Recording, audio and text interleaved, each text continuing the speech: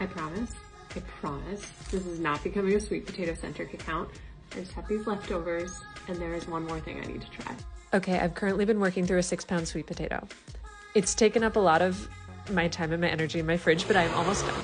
And someone recommended I try sambar, which is an Indian lentil-based stew. And I loved the idea of something lentil-based, but I also hated the idea of me potentially messing something up that's so quintessential to Indian culture. So I was like, okay, I'm gonna take heavy inspiration from this, kind of make like a sweet potato dal situation, but with flavors inspired by Romesco, which is a Mediterranean sauce that I know much better.